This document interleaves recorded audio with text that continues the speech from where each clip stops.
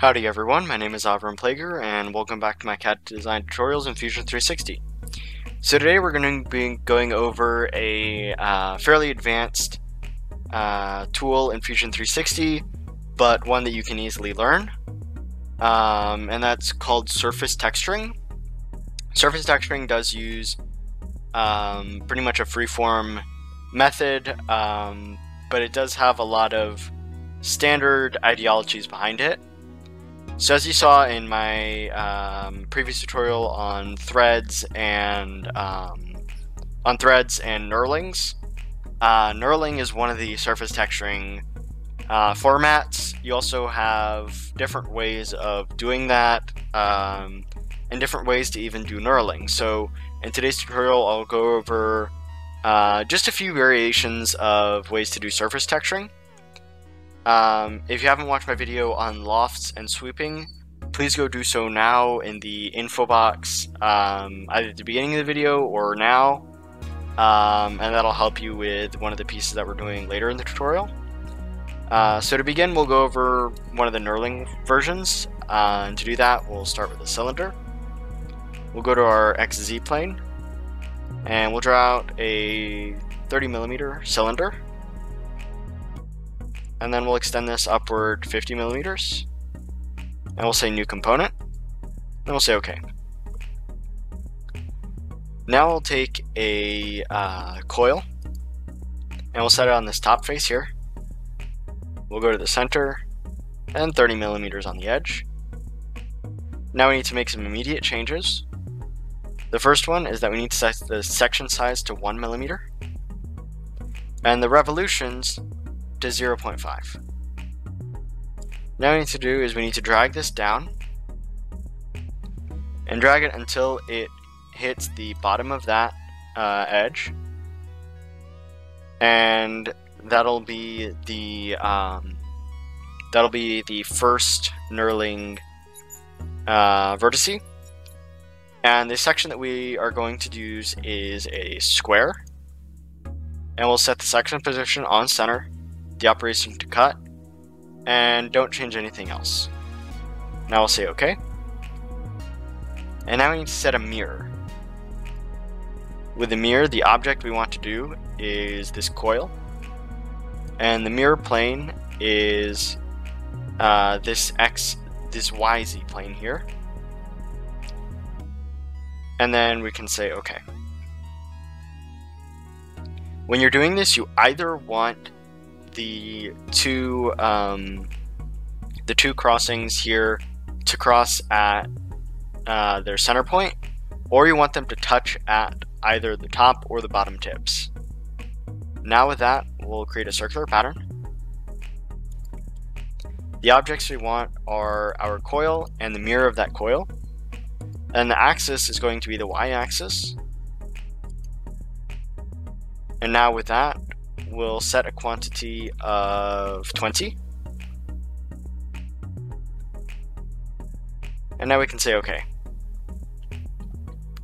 Make sure that when you're doing this, you don't have any other complex applications open. Like, make sure you don't have a YouTube video open when you don't have any video games running in the background, because this type of operation is very strenuous on Fusion 360. If you do have a powerful laptop, this may take much less time, and it may even be instant. But if you're on like a Surface Pro 4 like I am, it may take a little bit longer, like you saw there. And as you can see, this is a very nice surface texture that we made. It's a bunch of little squares that cover that. Now what we'll do is we'll add some more texturing to another type of process. So the way we're going to do that is we're going to again create another cylinder. We're going to create this again on the XZ plane, and then we're going to create a cylinder a little bit farther out, somewhere over here, and the diameter of the circle again is going to be 30 millimeters, and we'll say enter.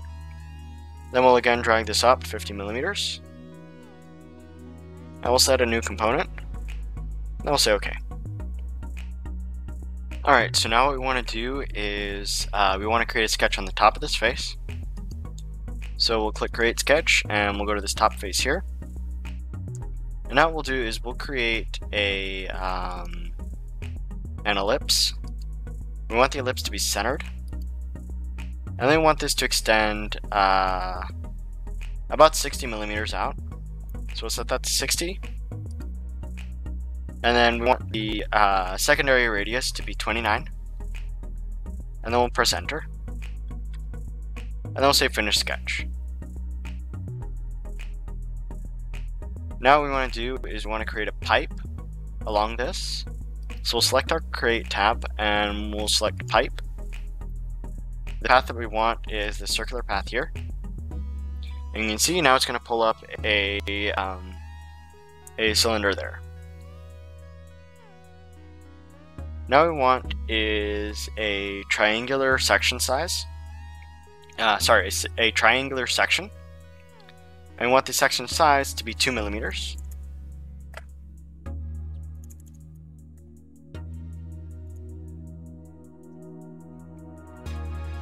And then we'll say OK. Now what we'll do is we'll create a rectangular pattern again. And then we'll select the pipe that we made. And again, the direction that we want is the y-axis. So we'll select the y-axis there. And again, just like our first one, we want the quantity on the secondary axis to be 1.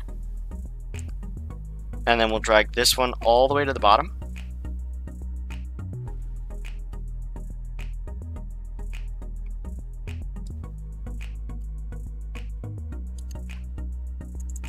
To 50. And then we'll set this quantity to 15. Or even 20 if we really want to. We want to not change anything else. And then we'll say OK. Now once that computes, which again it may take a while, these surface patterns do tend to tax any computer because they're computing a lot of different edges and vertices. And there we go. We have our sections created. This is good if you want to create a friction fit pillar or something of that sort that needs to stay in place. You can use this type of surface pattern to create ribbing on just certain edges that you want. You can see that ribbing is almost like an isosceles triangle, and it's fairly regular. And this creates a very nice pattern, also good for helping you to hold on to certain objects. And this was just two ways to do surface texturing. There's a lot of different ways to do it, and I would say almost infinite ways to make a surface texture. So it's really up to you. But here's a good intro into how you would go about making surface textures.